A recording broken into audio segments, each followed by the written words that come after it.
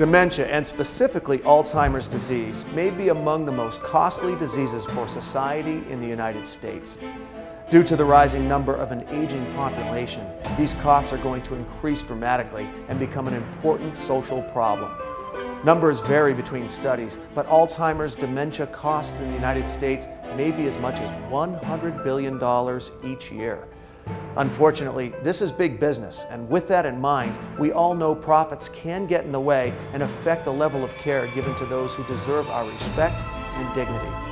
The American Association of Alzheimer's Care Facilities was organized to set industry standards.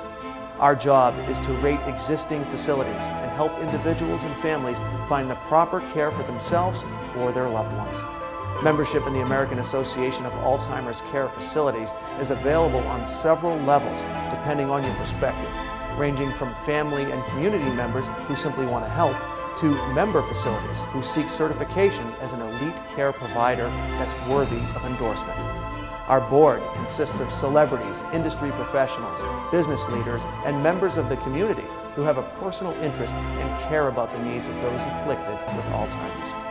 Our media department produces educational materials to help those seeking advice, facility certification, and information in the latest news in the quickly evolving field of Alzheimer's research. We look forward to your support as we serve those who have lived a life worthy of respect, dignity, and care in this difficult phase of life.